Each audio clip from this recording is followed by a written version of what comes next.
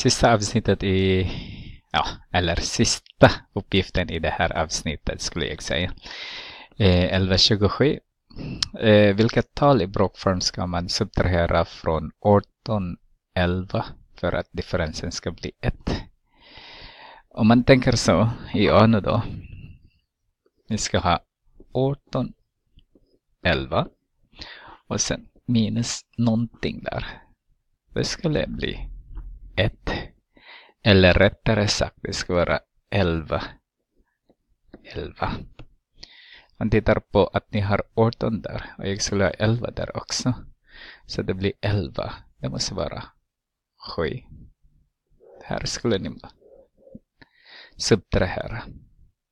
Okej, i B. Förlåt. I B. Multiplicera 5 niondelar med för att produkten ska bli 1. Alltså 5 niondelar. Multiplicera med någonting. Så att det ska vara täljaren. Täljaren är lika med nämnaren. Så om jag multiplicerar 9 där och 5 där, så får jag 45. Och det blir 1. En sak som ni måste förstå här är att 9 femdelar är inverse, heter den, av 5 niondelar.